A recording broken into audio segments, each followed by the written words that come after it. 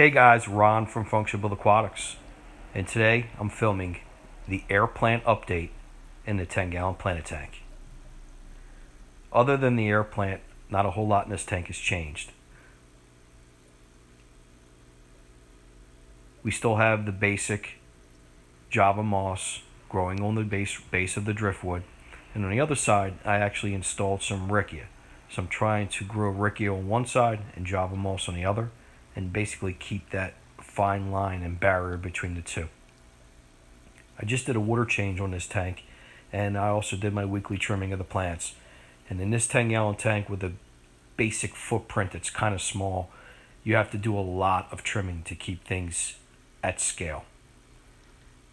This tank gets hit with quite a lot of light from both some of the ambient light from the room and the Kessel tuna sun turned about 75% at its power.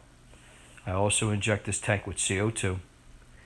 As we mentioned in prior videos, it started with a organic soil dirt base, and unfortunately I used gravel to cap it. It was my first planted tank, and at the time I never even dawned on me to use sand.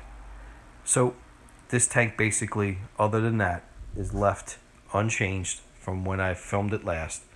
And the Brumeliad air plant, I'm hoping, will eventually get a foothold, have its roots actually grow into the driftwood, and maybe in time produce flowers.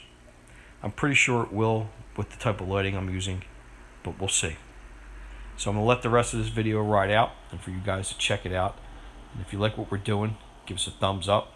Please subscribe if you haven't already subscribed and you're watching this for the first time.